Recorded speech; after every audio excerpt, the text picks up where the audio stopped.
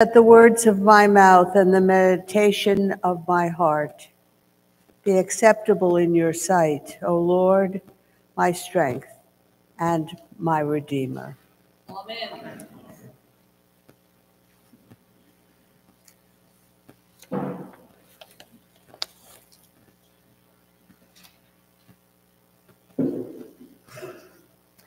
There's a prayer that I like very much that we don't say very often in church.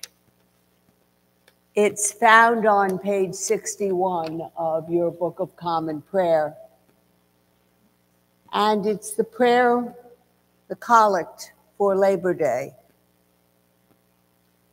It begins, Almighty God, you have so linked our lives with one another that all we do affects, for good or evil, all other lives. So guide us in the work we do, that we may not do it for self alone, but for the common good. I like this prayer because it reminds us that we are members of a community and that we live best together when we live in harmony and mutual respect.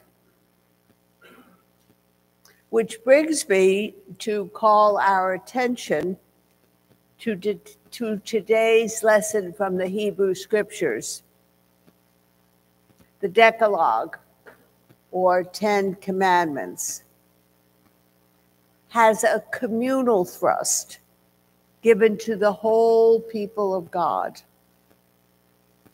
They address public ethics of a people, the public ethics of a people, more than the private morality of an individual.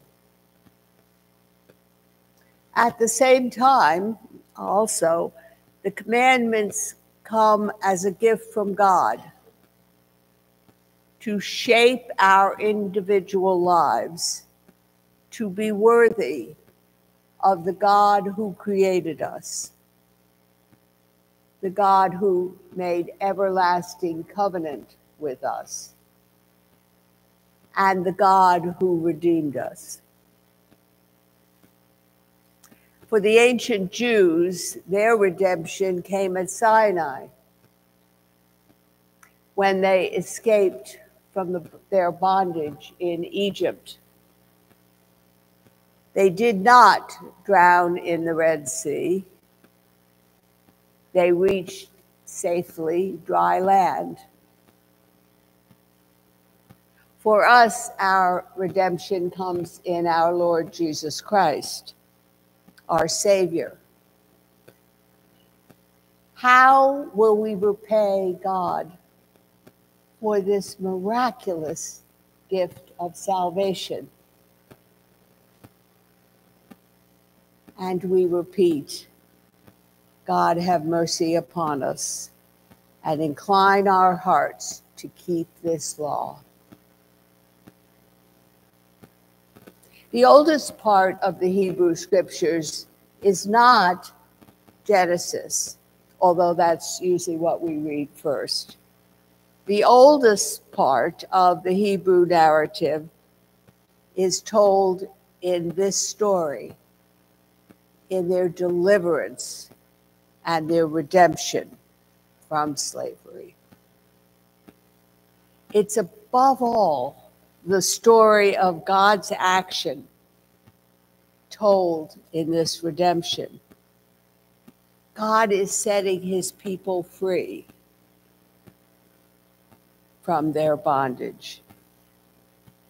This experience of deliverance was so profound, so important, that the Jews never forgot it and celebrate it to this day. The giving of the Torah, or the teaching, is celebrated during the Jewish festival of Shvat. And there is a wealth of stories and legends flowing from Shvat. The name Yahweh, the name Jesus means Yahweh. Jesus saves. It is a statement of belief, it is a creed, and it is a prayer. Surely it is God who saves me. I will trust in God and not be afraid, Isaiah writes. We can trust in God for the future because God has been faithful in the past. Yahweh was the God of Jesus, a Jew, and Jesus told us he came to fulfill the law, not to surpass it. He said in John, "If you love me, you will keep my commandments." And so we read the covenant today. It is as important to us today as it ever was. Our journey of Lent comes as a gift to the church. It's an opportunity to confess the ways that we have gone astray and squandered God's gift, to renew the vibrancy and faithfulness of our worship. We recite the 10 Commandments today as a thank you, not to receive God's forgiveness, for we have already been forgiven. We recite the commandments as a light for our way, and to remind us that in Christ we too have been rescued. It doesn't take a wizard to tell that we are as lost and wandering today as we have ever been. We pray that God will come to our rescue and restore us now before we destroy each other. One hopeful sign is the ever-increasing practice of modern-day Jews. More and more observant Jews take the first night of Shabbat by staying up all night to study the Torah and the Talmud and other sacred writings. They offer this all-night gathering known as Tekumen for the mending of the world.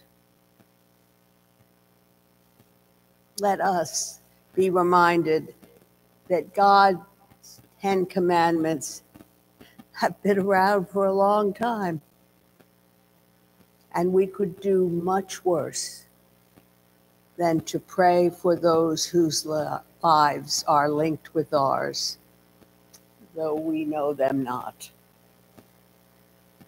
We are God's own people. May we live blessed by the commandments of God, faithfully in holy covenant. And may we too pray for the mending of the world.